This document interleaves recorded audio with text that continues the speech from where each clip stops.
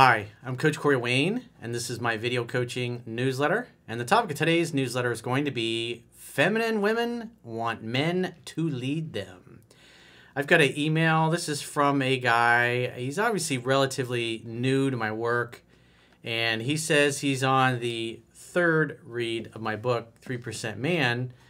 But obviously, I think some of the concepts sailed right over his head. And so he seems to be doing quite well with online dating, Tinder dating, and he sends a couple of the exchanges over that he's got. And what he does a lot is that he'll give out his number, and a lot of times women will contact him or text him. But he's got two emails or message exchanges that were on the dating apps, and the women responded back with their number. He's going, "What's up with this?" So he's obviously missed the point that it's a man's job to lead the interaction to where he wants to go. And it's obvious from these women's replies, which you'll see, it's like what they're really wanting is they're hungering for him to be the leader. They're giving him the opportunity to step up and lead. And he's not getting it. I guess he thinks if he just gives out his number that the women will do all the work. So let's go through it's really short email, and this will probably be a short video newsletter. So he says, "Hey coach, I'm confused. I'm so confused by this. What's the deal?" So when somebody says they're confused, it means they're about to learn something.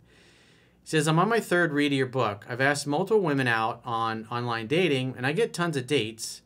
I usually text a bit, then send my number and tell them to text me, and we'll grab a drink. Sometimes, however, I get the odd girl that will reply with her number. Why? I don't get it. I'm clearly missing something here." So he says, I'll change the name. He says, "Jessica, text me." Gives out his number. "I'd love to grab a drink with you and see if we connect." And then her response is, "Hey, yeah, we can definitely plan something. My cell number is blah, blah, blah. Sorry, I'm not on this app often." And he's wondering, what's up with that? Well, she's obviously a feminine woman, and she's giving you the opportunity to be the man and create a date. And as I talk about in 3% Man, your job as a man is to create an opportunity for sex to happen, to hang out, to have fun, to hook up. You're the one that physically penetrates the woman, and she submits to you.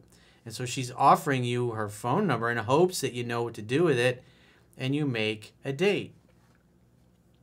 And I can tell what he's trying to do. He's trying to take what he learned from me about getting women to do the pursuing, which if they're healthy and normal, they will eventually all do that when they feel safe and comfortable enough.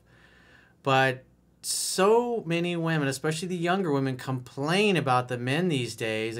You can go on the dating apps and see it. They even put it in their profiles. They're just hungry for guys to take the leadership role because they're so passive. And you'll see them making comments on there about how they don't want to be on the dating app and send 100 messages back and forth. They want to send a few messages, make sure you're not a weirdo or a psycho, and then you'll make a date so they can get together. They're on a dating app to go out on dates. And a lot of guys just don't get it. They don't know any better, and they think they just sit and text back and forth incessantly for days, weeks, and months on end, and then eventually, somehow they'll end up on a date. And women are just dying for men to take the leadership role. So here's another one. So he gives part of the text exchange. They send a few messages back and forth, and then he says, "I'd love to meet up and see if we connect. Text me."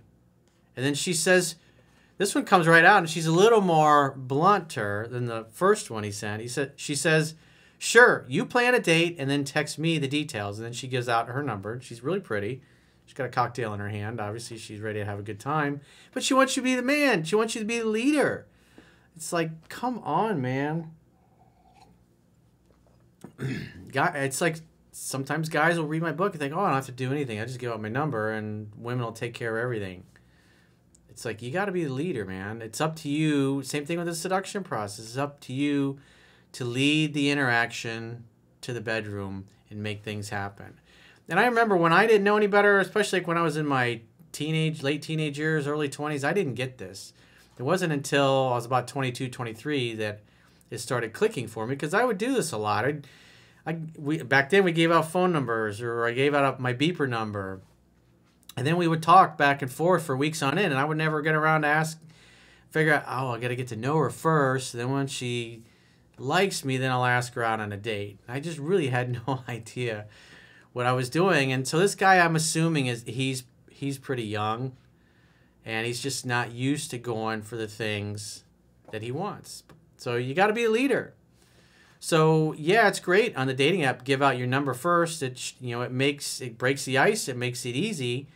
But if a woman gives you her number back, then she wants you to be the leader. If she texts you, if you give out your number and then she texts you, you still have to make the date. You still got to be direct, decisive, and get right to the point. Don't dither, don't hesitate, or you will masturbate. So if you got a question or a challenge and you'd like to get my help, go to understandrelationships.com, click the products tab at the top of your screen, and book a coaching session with yours truly. Until next time, I will talk to you soon.